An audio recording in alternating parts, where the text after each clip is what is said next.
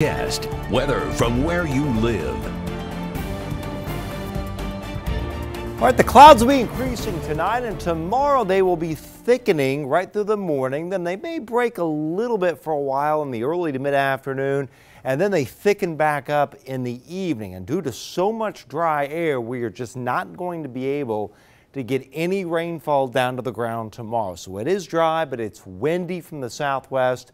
32 in the morning, a high of 51 at Greater Lafayette in the afternoon. Now, it will be warmer in the east because there'll be a little more sun a little longer in our eastern counties as thicker cloudiness comes in from the southwest. So a 49 at Fowler, a 49 up here at Morocco to Kentland, 51 Attica and Pine Village to 52 Flora, and 54 over here towards Denver and Peru and Rushville. On Wednesday, 52 to 58. After some rainfall coming in late Tuesday evening into Tuesday night, we'll have some periodic rain and some drizzle on Wednesday. Still windy from the south, coolish, around 40 in the morning, a high of 55 by afternoon, and highs varying from low 50s in our northeast to mid and upper 50s as you go southwestward. So here's Futurecast. Again, this is all Virga. This is precip that is not reaching the ground late tomorrow afternoon, but tomorrow night, even later tomorrow evening, the rain does finally overcome the dry air. This is rain at 11:30.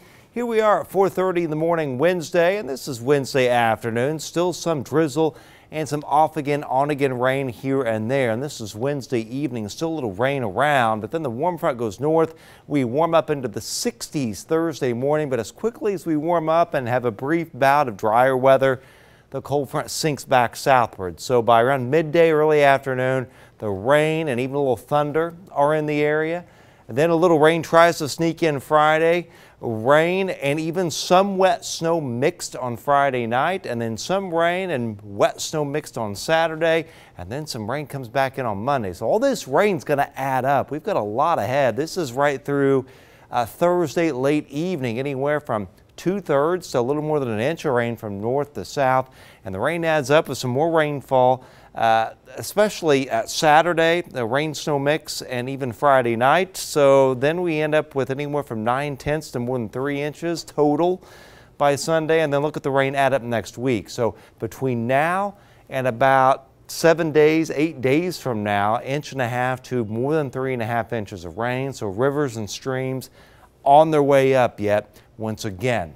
But it's not an overly warm pattern. 65 then following Thursday, 45 Friday, some wet snow Friday night, Saturday morning, and then after a warm up Monday, it's back to highs in the 30s and 40s Tuesday and Wednesday.